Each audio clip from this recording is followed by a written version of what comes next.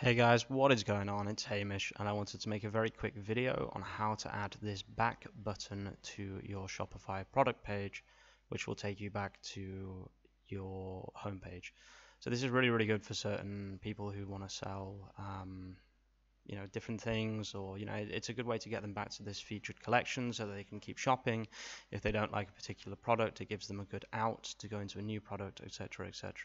So this is what it looks like with it, and let's very quickly go through how to actually do this. So I'm going to start from the absolute basics. What you want to do is you want to go to where you can customize your theme, and you want to click actions and edit code. This is supposed to be a very beginner friendly tutorial. So what we want to do is we want to type in main-product, and there's only one that we're interested in, which is main-product.liquid. And then you want to click inside here and press Control F. So let me just make it bigger by clicking this button. Click inside the code editor and then press Control F and just type in the word section and press enter. And as you can see, oh, I've already added it. Oops. Yours will look either something like this, or it'll look a little bit different because I've been experimenting with this. But don't worry too much. Just look for where it says section class page width, and then immediately after that, just paste the code, which you can find in my Medium article here. It will also be on the Shopify community. You can just copy this here and then put it straight into where it says section class equals page width. Just put it straight after.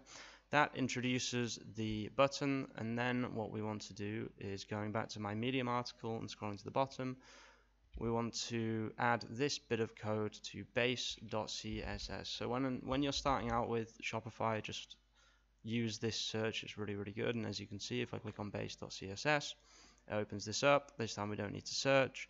Going all the way to the bottom, as you can see, I've already got this text, but I'm going to delete it and then hit save so that I can actually change it. And then I'm going to paste this from my Medium article straight into Shopify and then press save again. And then I have a back button just like before. This works on mobile, etc. You can even change the text.